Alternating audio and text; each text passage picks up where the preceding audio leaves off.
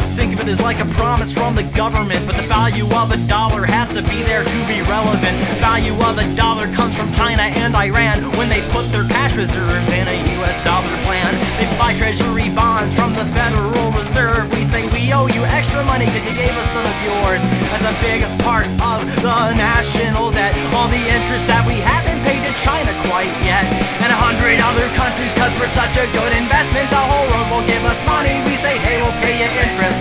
This is how money is created from air. Bank bailouts, federal budgets, money isn't really there. It's an IO. You remember dollars are a promise when you borrow from a bank. It's not from other depositors. The money for your loan gets created on the spot, and they put it in your name. Gamble on your life and body. But if you lose your job, then you were a bad bet. If a million lose their jobs, then we have a recession. There's a dirty secret. Your labor's too expensive. Wall Street wants you spending money, but they never want to pay you. In your life, cash and credit, these are very different things. But your credit's someone else's cash. Once it leaves your name, this is why money is debt. And your debt is good for Wall Street prosperity. And economic growth since the 1970s is consumers getting credit without wages increasing. So when they talk about the housing crisis, they never say we need to lower housing prices. We need better devices to afford high prices, meaning higher debt, lower interest, cause you're underpaid to begin with. That's the cycle we're in. We don't understand, so all we can do is question. Mama economy made me understand all the numbers, why daddy's on a welfare plan. Turning 30, 40, 50, gotta move in with my parents, and the stocks go up, but the jobs disappear.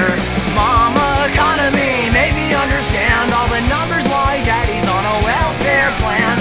Turning 30, 40, 50, gotta move in with my parents, and the stocks go up, but the jobs disappear.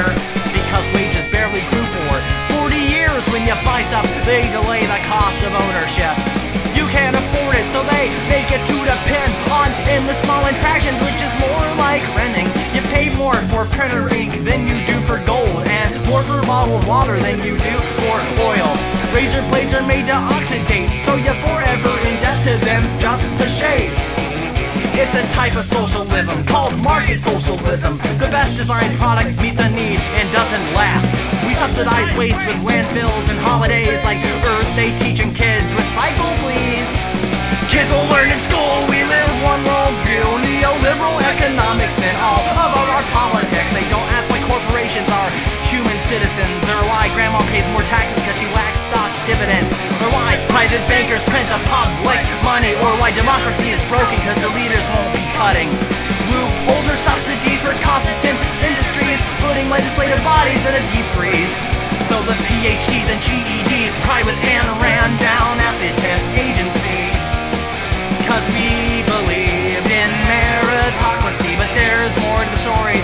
Someone answer me!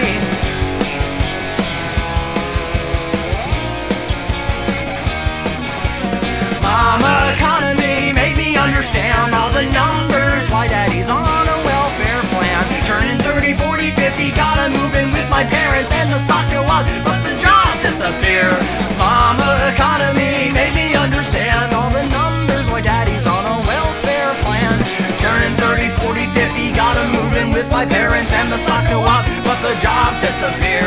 Mama economy made me understand all the numbers, why dad's on a welfare plan. Turning 30, 50, mid, gotta move in with my parents, and the stocks go up, but the jobs disappear. Mama economy made me understand all the numbers, why daddy's on a welfare plan. Turning 30, 40, 50, gotta move in with my parents, and the stocks go up, but the jobs disappear.